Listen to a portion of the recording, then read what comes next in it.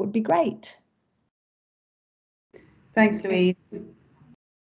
Hi everyone, I'm Lucy O'Neill. I'm Head of AI Programs at GSTT and I oversee the AI Centre.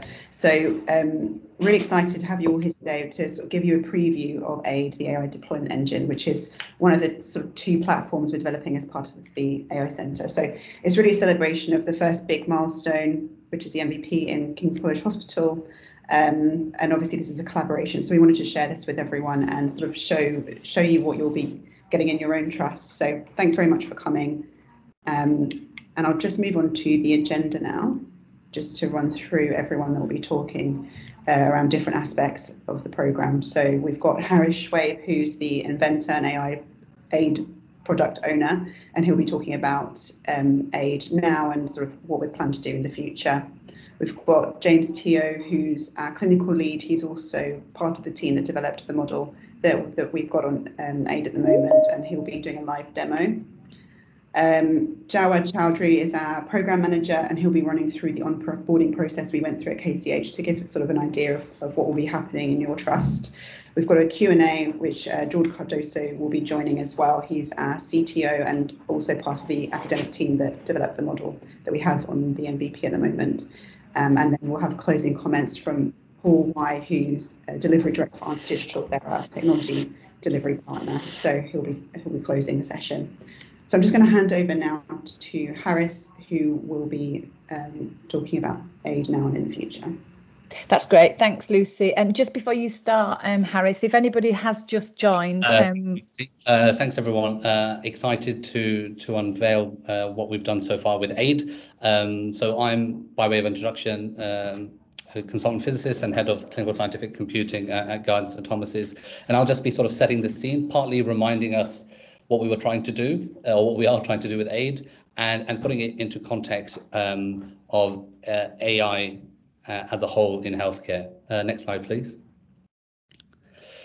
So I've got a really boring screenshot, but James Teo will log in and delve deep in his demo about what we've built so far. And what we have built so far is the ability for software developers and AI model developers to build composable pipelines, so multi-stage execution of AI algorithm.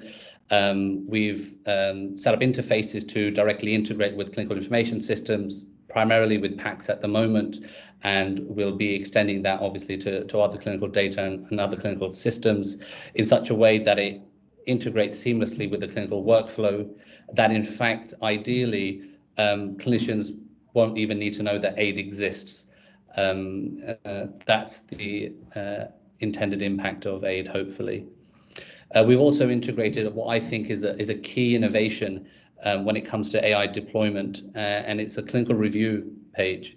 And that allows us to do several things. It allows us to run AI models in a sort of sandbox environment.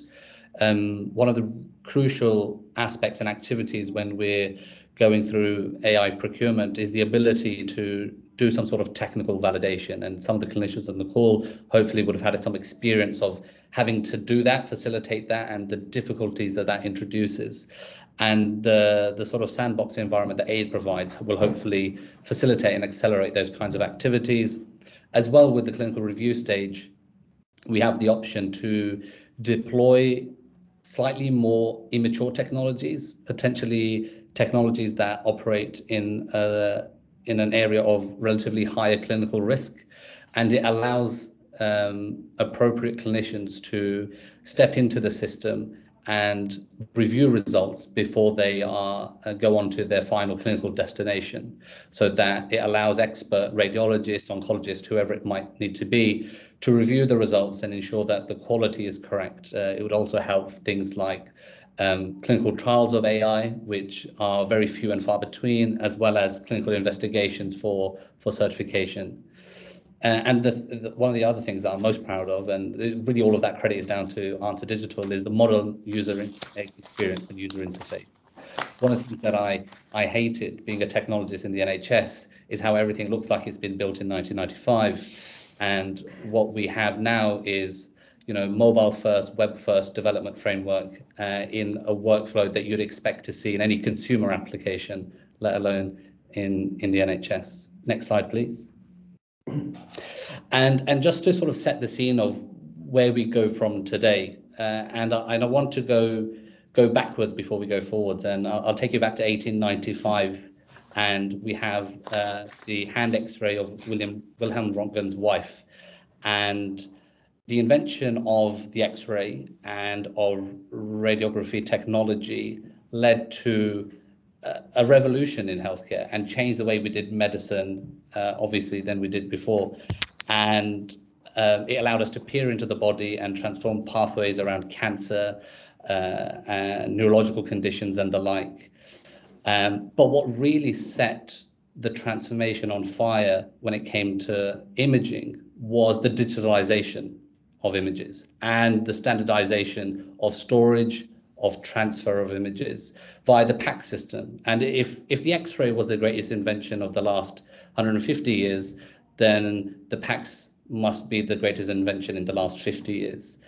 And we're at a similar stage with medical AI technologies, where a decade ago we got sort of the first glimpse of what is the art of the possible with deep learning and machine learning when applied to medical problems. Things like pediatric bone aging and internal cranial hemorrhage detection, those kind of applications first started coming onto the scene. But what really is required to really transform the way we deliver healthcare is a platform that integrates all of these disparate applications and workflows in a way that allows us to seamlessly integrate it for patient benefit.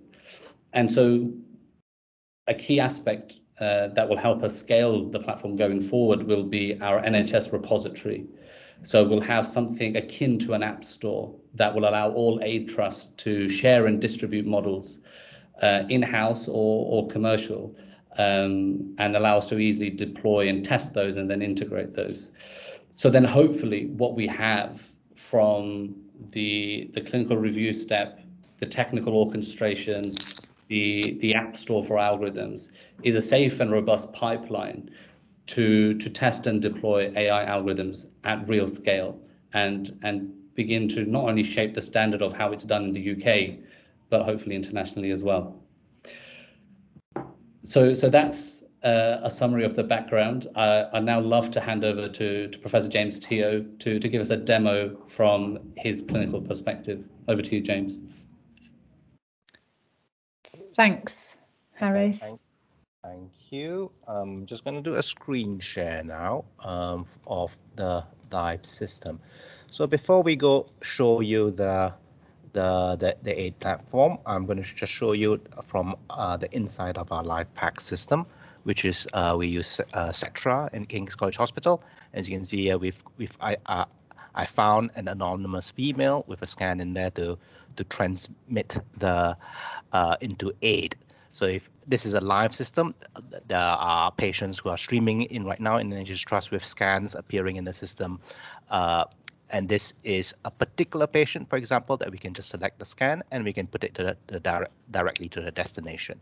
So this is a live system. This is not something that we just do for demo purposes.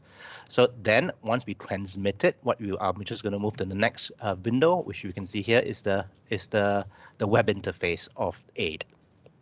So the web interface of AIDE, essentially, this is the admin dashboard, which I will come to last, essentially. So what ends up happening is that when it's transmitted from the PACS system, it will be passed from model to model to model, and orchestrated by the AIDE system to process them along the pipeline. But I'm just going to go to 2 scans that we have processed through the system here, for example. So those 2 scans are of 2 patients with strokes with bleeding in the brain, and we have partnered with Professor Parashkev Nachev, who leads the Wellcome Innovations program involving us developing stroke models for acute stroke using real-world data, and these are the stroke AI that's used in this has been used to run these the models on using in AIDE. So this is, for example, one such patient. So let's have a look at, let me just get the windowing correct.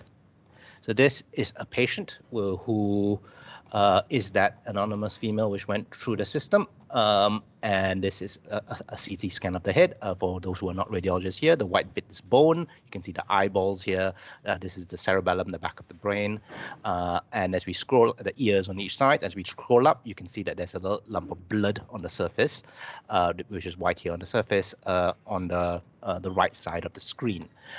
Now, what happens, as you can see in the report, is that there is a PDF which has been generated by the stroke model after being orchestrated through the pipeline, and this thing appears here, and this report generates a phenotype of the blood. So essentially, it labels it with the relevant DICOM images, and then it highlights the area that is orange.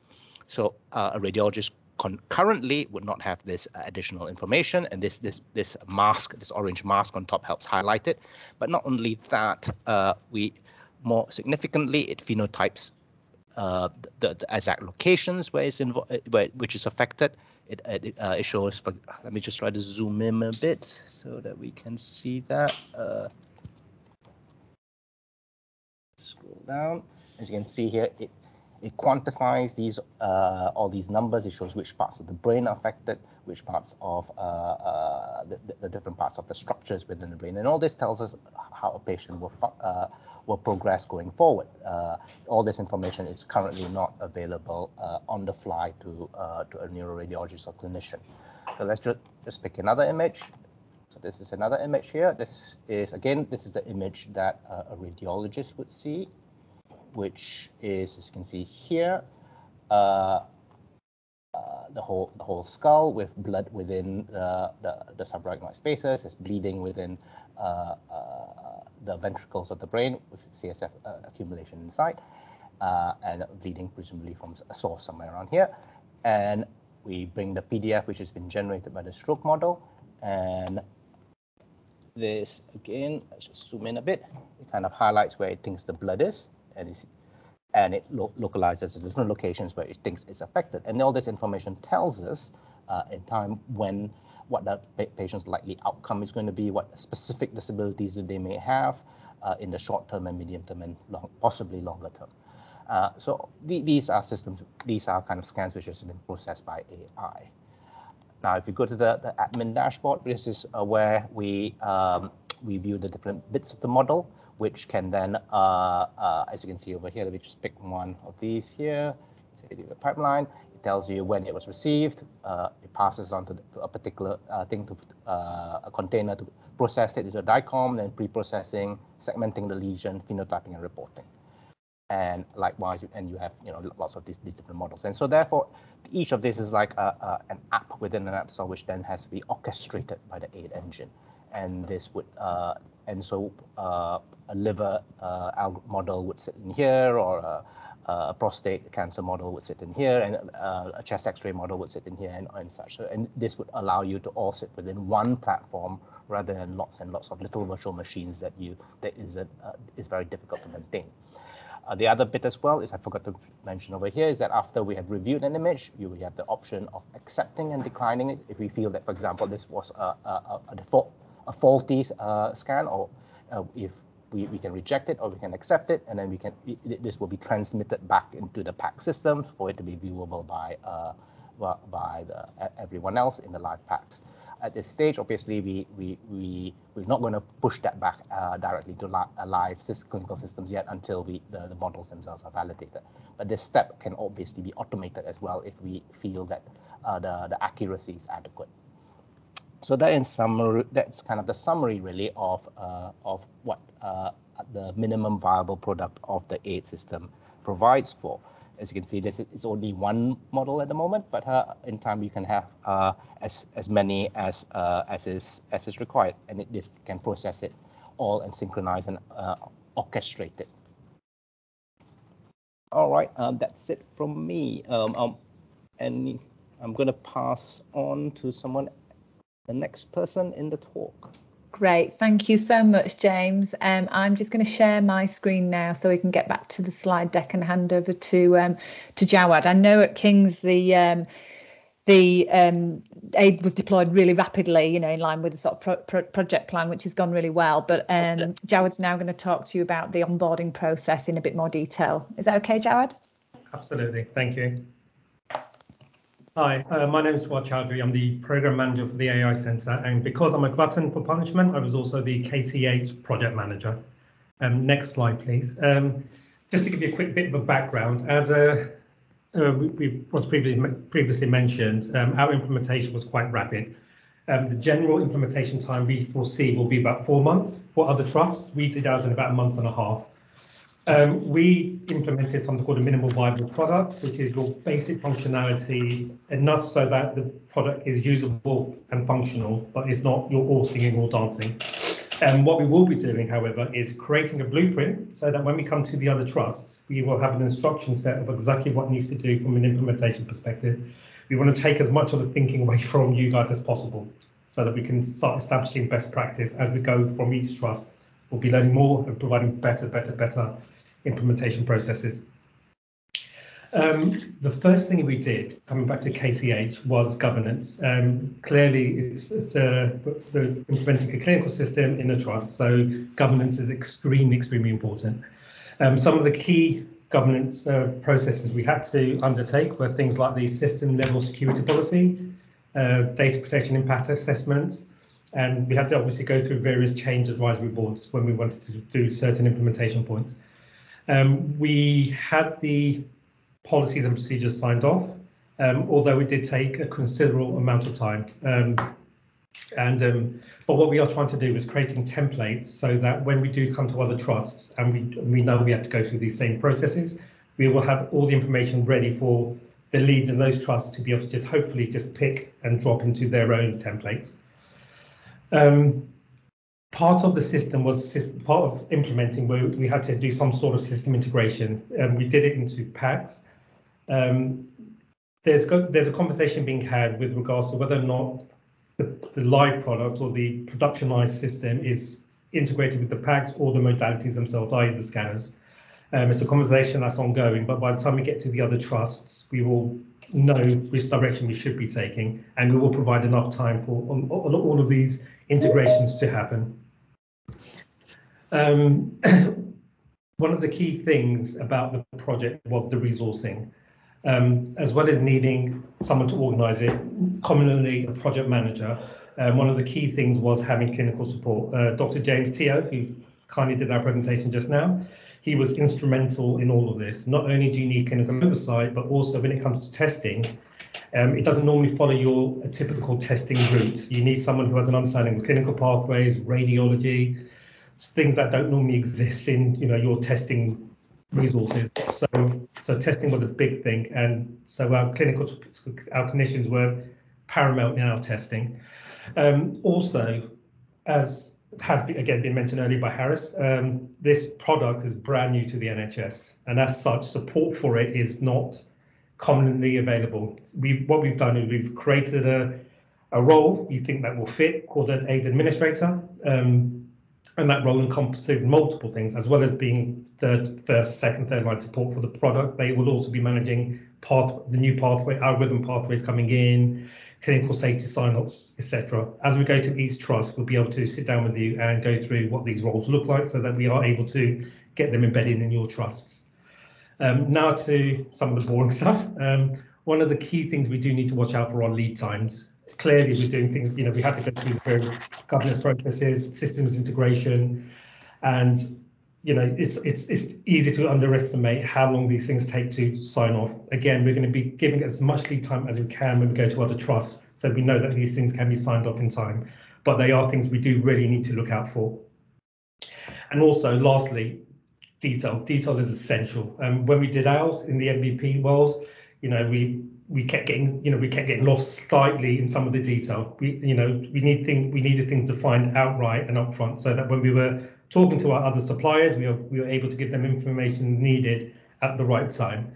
Again, as I said earlier, as we go into the other trusts, we should hopefully have all this detail present so that we can give over the leads in those trusts just work packages to say this is exactly what you want to do. Saying that, each trust will be different, and we understand that PACS systems will be different, etc. So we just need to keep an eye out for those bits of details. Thank you. That's it from me. Fantastic. Thanks. Thanks, Jawad. Okay, so we've got a couple of questions to pose. I'm going to just take the screen sharing off so that we can see everybody's faces. I don't know if anybody has any questions. If you have, please raise your hand. I've got one or two questions. Rob, thank you. It's a great demonstration, guys. You're doing amazing. But Rob wants to know, how do developers deploy on AIDE? I don't know whether that means deploy AIDE or actually deploy the systems on AIDE. Rob, I don't know if you want to come in and just Harris, do you want to come in? Yeah, sure. So at the moment, the developers work with the Answer Digital team to adapt their application to the AIDE SDK, the software development kit, and that ensures that their software is compatible with AIDE. Eventually, that's going to become sort of a hands-off process where there will be sort of documentation for developers, a bit like developing an app for the iPhone, where you sort of get the documentation of how to do it and you get some software libraries to help you with the integration, and then it's just down to the developers to then create the AIDE app, so to speak. And then there will be a central repository that they could upload their app to, a bit like the App Store, that then Trust could download. At the moment, because we don't have the central repository set up, it's a bit more of a manual process where we're sort of side loading the applications, but that would be the future state. Great. Thank you so much, Harris. We haven't got many other questions going on. However, could I just ask if this solution, I know we've got many NHS trusts within the consortium, but is this currently, or will this be open to other NHS trusts who aren't currently in the consortium? I mean, the way that it's being developed and the onboarding process for the trusts is absolutely something that we could replicate across the country if we needed to. And I think maybe expanding the consortium and growing those sort of that database that the other system that we haven't spoken about today, Flip, where we're training AI algorithms to get to the point where they could be released on AIDE. The more trust you've got in there, the more data you're training the AI on. So I mean, George or Lucy might want to come in there in terms of expanding the consortium and adding it to trust, but certainly the way we're developing it, it would handle that. Great, thanks, Paul. There is a couple of questions Barbara's asking on the chat. What do you see as the main AI applications outside of imaging? What additional clinical systems will you be targeting for integration beyond the MVP phase? And I mean, I know, Paul, you're going to cover this in the next sort of closing comments, but I don't know if Harris or Lucy want to come in with any comments on that. Ooh, got a bit of feedback there, Harris. Sorry. So the first applications will be imaging, mainly because of the standardization within radiology. The next step is likely to be imaging outside of radiology. For example, radiotherapy treatment planning, which is image-based, but for a non-radiology application. But eventually the plan is to target all clinical information systems and all clinical data types as inputs and outputs. So the hope is that for almost all episodic AI execution, where a patient comes in and has some analysis done, should all be in scope. Potentially things around video streaming, potentially pathology, that might be a bit out of scope, but everything else we'd imagine would be in scope. Thanks, Harris. Lucy, did you want to come in, or George? Okay. There is another question about the code. Is the code available on public repo yet? I guess it's not, but I might be wrong. Who wants to come in with that? I can answer that quickly. Yes, it will be open sourced. It's not in its MVP state. We're looking to sort of get that to a mature level before putting that on an open source platform. Do we know when that might be, Paul? Sometime next year? Oh yeah, certainly sometime next year. Yeah, that's probably a safe answer. Yeah, we'll get that. Okay, that's great. Thank you. And I'm assuming all this is available. It's kind of device agnostic. It doesn't matter what kind of devices you've got on hardware. It's. Yeah, I mean, so the hardware is being provided through the AI Centre, and so that we will look to be rolling out into the Trust Aid centres over the next few months. We're expecting that to be delivered towards the end of this month, and certainly the first couple of sites who are going to be using the Flip system will be getting theirs in place before the end of November. In terms of sort of devices that you might use to run it, so we are doing an analysis on the types of devices used in the trust. We're looking to make sure it supports sort of a minimum level that would be acceptable across the trust. But there's always one trust that's using some strange device that we're going to come across. So that analysis will be ongoing, and as we onboard the trust, we'll be learning through that as well. Exactly, and you'd be sharing that all the devices that you've used and any kind of minor glitches, I guess. And there is another question that's just come in from Sven. Are there any compatibility requirements for products to be used within the AIDE pipeline?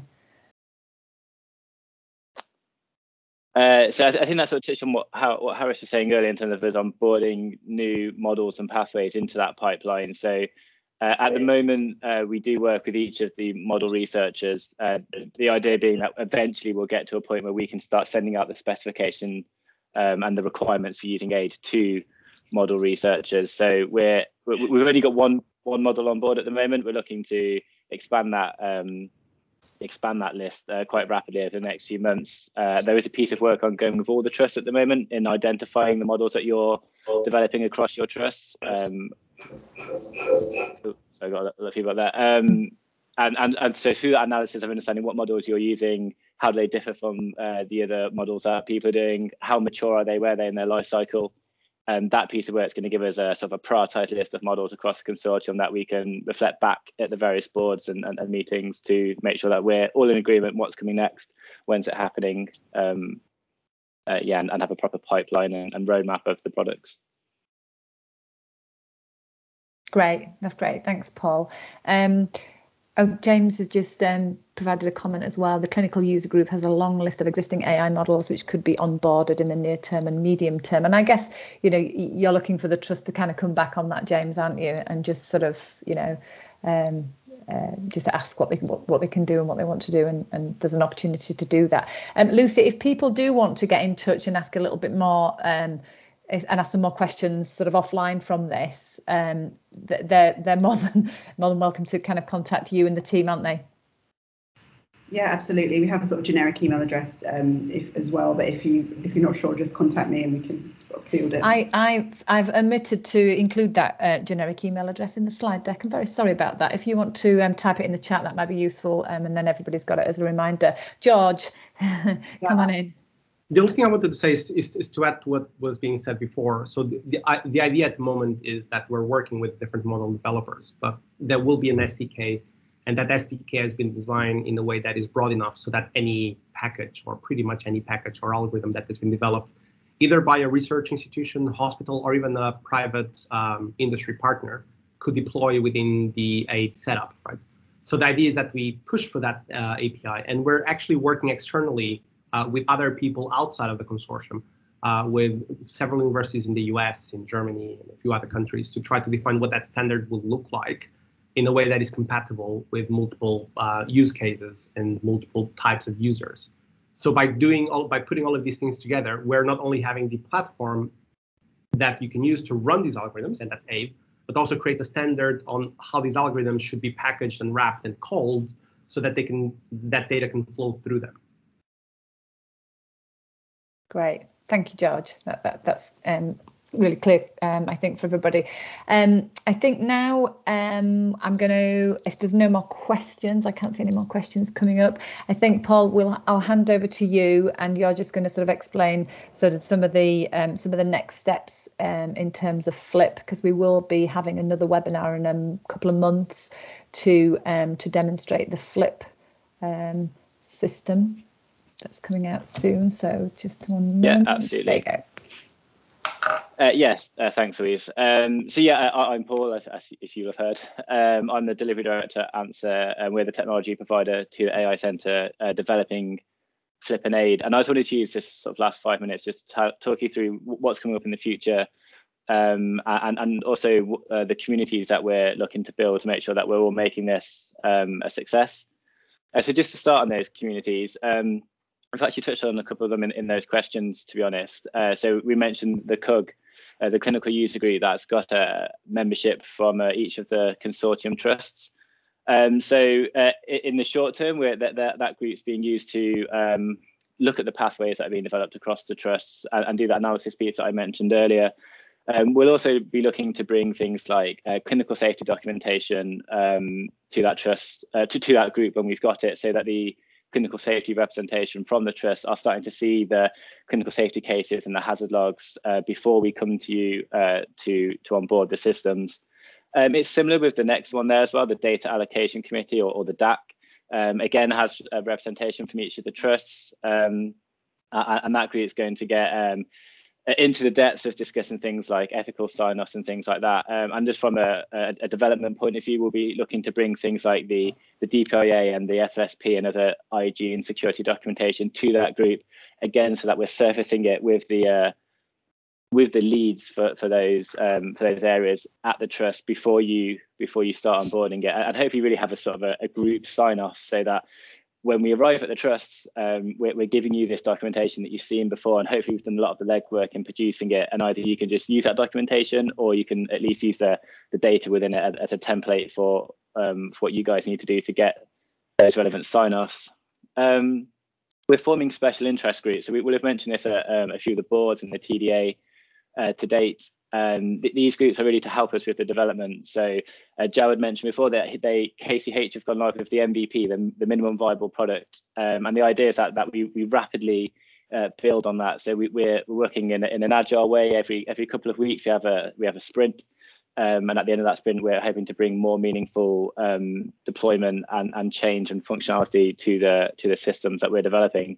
So within those special interest groups, we're looking to form them of the various different disciplines and user bases. So the Flip users, those people who are looking to train, test, and build AI models. We're looking for AIDE users. So Jawad mentioned the AIDE administrators, for those people who are going to sort of package up the models to be sat there waiting for the trust to deploy them, and also the people who are actually doing the deployment in the trusts. AIDE is also a clinical system at the end of its workflow, where a message is going to be displayed back to a clinician. Sort of the big reason why we're all doing this, and so we want to form a group of clinicians where we can make sure that message is arriving in a way that would make sense and will actually add value to the healthcare of the patients that they're treating. And the last group we're looking at is one of sort of data integration specialists. So a lot of what we're doing here is AIDE being triggered by a DICOM image or data coming into AIDE to trigger it. There is a system Flip, which we won't talk about as much today, but we will certainly talk about a lot more over the next few months. Needs data to train the AI. So those people who are going to be helping provide that data from the source trust systems, we want to form a group of those people to make sure that we're standardizing the data in the right way, and making those integrations work as best as we can. There's also the MonAI group as well, which is a community looking to develop open source and standardized really frameworks for deep learning in medical imaging. So both AIDE and Flip will be utilizing some of these frameworks as we move forwards, and that's an open community run by Harris and George, among others, on the call today. So with all these communities, that's just trying to make sure we're developing the system that's going to work for the end users. We're looking at making sure we're refining things like ethical sign-off, IG, clinical safety sign-off, to make sure that we're able to deliver the systems as best and efficient as we can, to deliver models into those systems ever more efficiently as well. So a lot more to come in these groups, and there'll be a call to arms coming from us in the next few weeks to get sign up into these communities. And where we can, we'll make sure that we're doing a lot of it offline, busy diaries across the board, really. So where we can, we'll make sure these are offline forums that we can get the feedback that we need to make sure that the development's going to work for everyone. So next steps, we've mentioned the second one already, so pathways and models across the consortium. This is the long list that James has just put a comment about. that is just really trying to understand what is going on out there, what are the model researchers developing.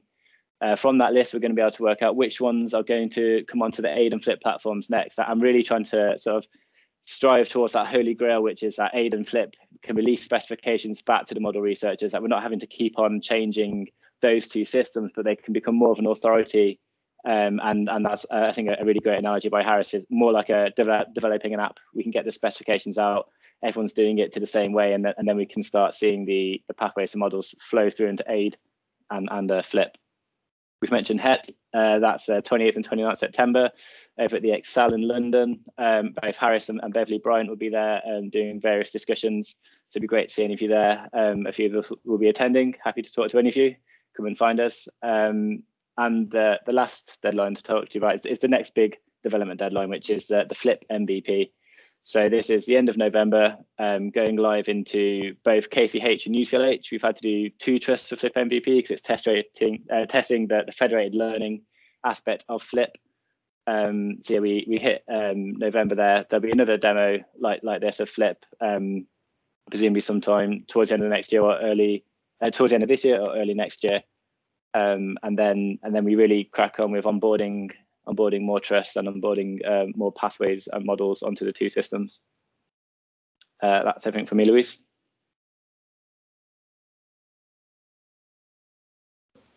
Thank you, Paul. That was great. Yeah, that was really useful to understand those next steps, I think, and all those communities that are being established. So please get in touch.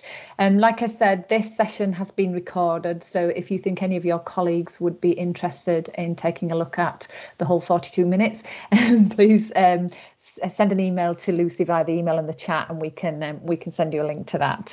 I don't know if any of the team have any closing comments, but I'm delighted to give you a number of minutes back of your day. If not, thank you all for joining. Anybody got any closing comments, Lucy? No, just thanks to everyone for coming, and we'll also be showing this demo to anyone else who wants to have a look. We're really keen to get everyone's feedback and just sort of show as many people as possible, especially as we go through different iterations. So yeah, thanks a lot for coming, and we're looking forward to sort of deploying it in all the other trusts as well. Fantastic. Thanks, everybody, and catch up soon. Thank you. Bye-bye. Thanks. Bye.